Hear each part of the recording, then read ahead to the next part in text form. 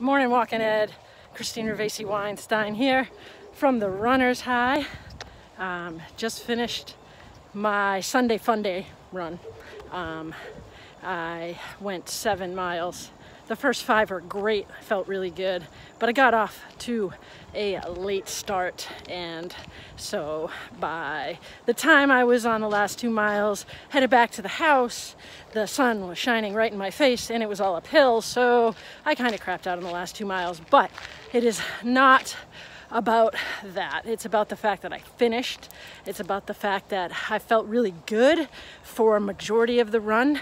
And it's about the fact that I was able to make an on-the-fly adjustment.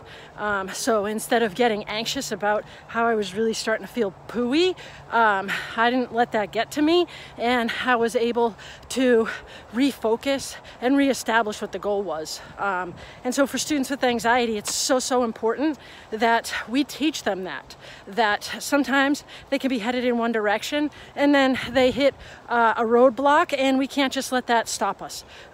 We have to continue forward. So the way that we do that with our students is we celebrate effort, not smarts. So don't say to your kids like, you're so smart, you know, you're so smart when it comes to math. Tell them like, you're working so hard, because when they hit that roadblock, they're going to be able to get past it.